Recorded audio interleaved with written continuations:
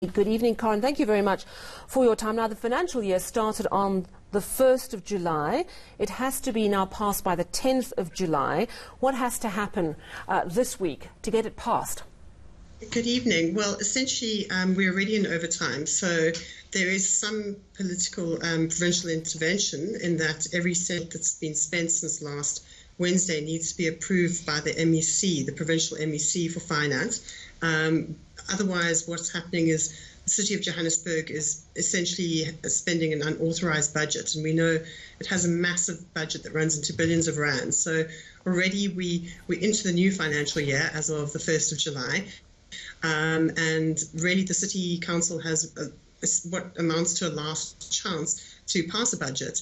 If this doesn't happen, the next move would really be to dissolve the council. Now, why did it not pass? Is it the sort of political toing and froing we're seeing? We don't really know. The reason given for the first reason obviously was left too late. It was a meeting for the new financial year, the first meeting that was postponed, and then the second meeting, which was meant to happen last week, was delayed for legal reasons. That's essentially what we've been told.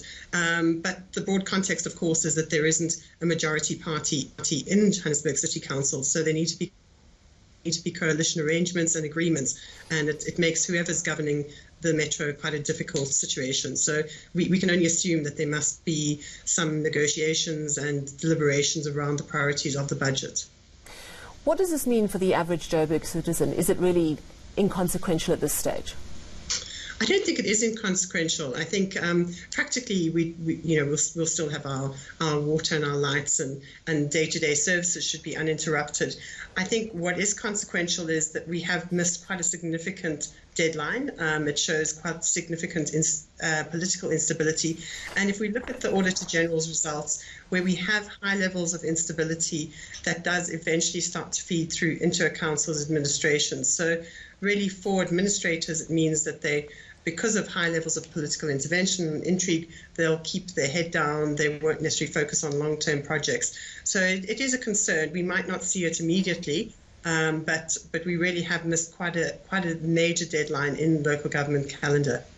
Now, you say it's not completely clear why the budget was not passed on the 1st and that we're essentially in overtime now.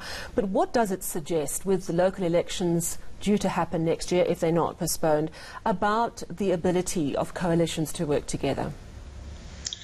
I think for a lot of voters, there will be quite a lot of thinking that needs to be done around how poorly coalitions have fared. The major metro coalitions, Tshwane, Johannesburg and Nelson Mandela Bay, have not been stable, have not seen the sort of success in terms of service delivery that voters maybe wanted. So it'll be interesting to see whether it changes. I'm not sure whether any governing party or any coalition governing party has managed to demonstrate that they can have cohesion with partners that's led to something desirable for voters. What happens if the budget does not get passed by the end of this week? Then what? We'll have an administrator appointed by the province who will be in charge of running the city. This is something that's happening in Tshwane already, so that's not necessarily a problem. I think the interesting thing is if council gets dissolved, because in theory there should be 90 days before there's a series of by-elections, and I can't imagine with the COVID-19 pandemic that this will be feasible. So from a legal perspective, it will become quite interesting. Well, thank you very much for your time this evening. Karen, she's an economist at research company Municipal IQ.